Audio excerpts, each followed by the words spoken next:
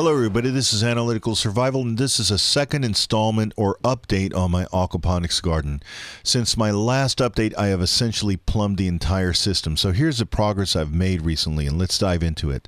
Here's a general overview of the project with both the tank and the towers. I hung each row using a 2x4, and then I notched them into this ledger here, and I'll later put some joist hangers for extra support. And here's how they all look together. Now, I didn't want to crowd the space too much, so I stuck with 3 rows and 4 towers each for a total of 12 towers. The plumbing itself is coming from a 3/4 inch PVC pipe above. It then descends into a 1/2 inch PVC pipe with a shutoff valve, and each tower has the exact same configuration. It then makes a 90-degree turn down the row, and at the row level I used black poly tubing. Now, as each row drains, it's collected at a U-shaped gutter at the bottom. I also cut sections of the same type of U-shaped gutter and placed them between the towers, and this encloses the open parts and discourages algae growth. Now, each row's gutter empties through these black drain fittings and into this adjoining 4-inch PVC drain pipe. It now makes its way to the sump tank. It goes down here, makes a left turn here, and then a right turn here, and finally a down turn into the sump tank itself. Now, the sump tank is a mixing place of sorts, and adding to this mix will be the water from the tank itself, and that will be coming from this uptake unit that I made here. Now, it's not finished yet, and I just positioned it into the tank just for now.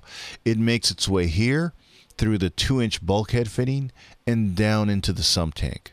The sump pump then takes the mixed water out this 3/4 inch PVC pipe, and this is that same 3/4 inch PVC pipe from another angle. Now, part of the water is going to go back to the fish tank via this line, and the rest continues upward, making a 90-degree turn here, and then here again, and finally back to the grow towers. Now, the sump tank itself is made of a 55-gallon water barrel. The real hard part, however, was digging the darn hole. And as you can see, the soil here is a very compact black clay. I had to literally peel the chunks of black clay off the shovel blade with each and every scoop. I then placed a layer of sand at the very bottom, and then another layer of small pebbles to allow for proper drainage. And here's the final resting place of the tank. I then cut out an access door here and installed hinges. Now, I built this deck around 10 years ago, and it's still going very strong. But as you can see, I still had to install an electrical outlet for the sump pump. And here's a few shots of that.